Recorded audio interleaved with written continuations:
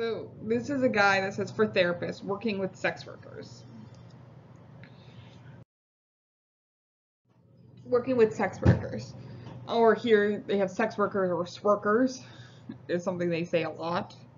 So they're arguably the crux of most cultures, offering a service that is uniquely intimate. They are a part of every social cultural makeup, yet denied sometimes as existing, and sometimes as deserving, especially as deserving basic worker rights. International Sex Workers Day, or International Whores Day, was on June 2nd. This day was a recognition established in 1975 by a group of French sex workers, brings attention to the inhumane working conditions for people in this profession. So you can read more about the history of them and the fight for sex worker rights. I might actually look into that into a video. So I'm defining sex workers here as people who have sex for money.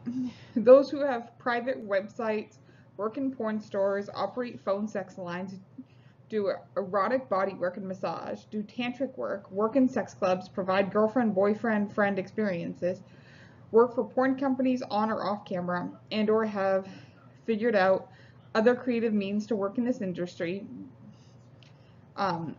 is not listed here. So voluntary sex work shouldn't be lumped in with sex trafficking. It would be remiss for me not to mention the complication with sex work. For some, it's involuntary, and for others, it's chosen profession. There's a big difference between voluntary sex work and sex trafficking. Politically, the powers that want to merge these two categories together to demonize sex workers along with sex trafficking world. Some individuals are sex trafficked and induced by force, fraud, or coercion to engage in a commercial sexual act, a terrible problem we are facing in modern society. Sex trafficking is a product of the patriarchy, just as much as the merging of it with sex works is. They are very different.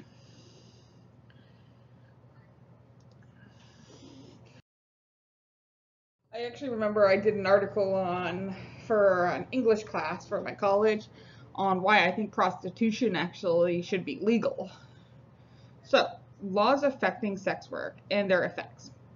A pair of laws were passed in 2018 to combat sex trafficking: the Allow States and Victims to Fight Online Sex Trafficking Act and the Stop Enabling Sex Traffickers Act. The bills were an attempt to shut down websites that facilitate sex trafficking, but also harmed at-will workers and their ability to work by hindering their online infiltration. So both of these, FOSTA and SESTA, made websites legally liable for any content that helped facilitate sex trafficking or prostitution, even if it was consensual, according to a PBS/NPR article. The American Civil Liberties Union notes human trafficking persists because workers employed in certain professions are excluded from some labor and employment laws, sex work included.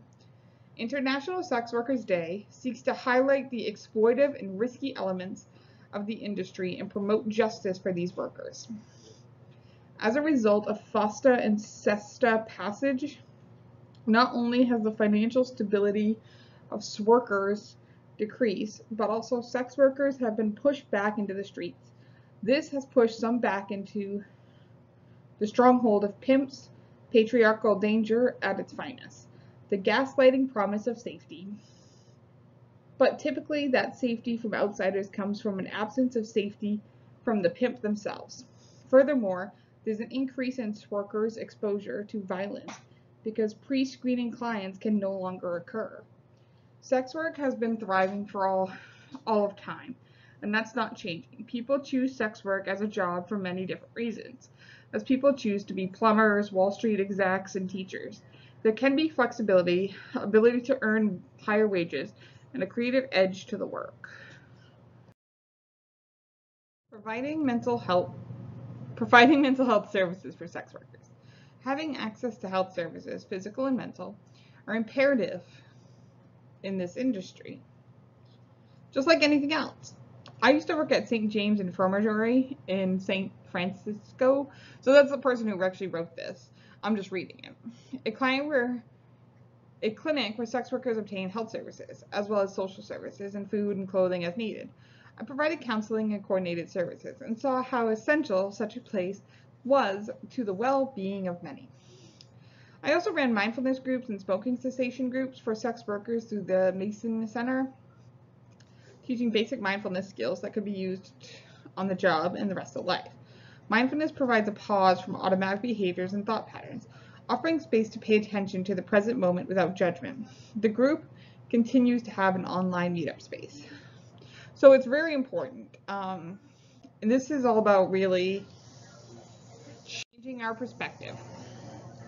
So the work of sex workers has mostly lived in the shadows.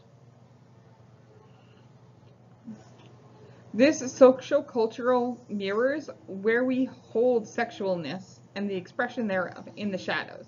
Giving basic and rightful support to sex workers is just the correct action to take, just as we give that support to nurses, therapists, and performance artists. But that will require people to take a look at and assimilate their own sexual needs, selves, and proclivities. We don't live in a world that seems to be ready to own and celebrate that. Denying sex workers accessibility and rights denies the collective.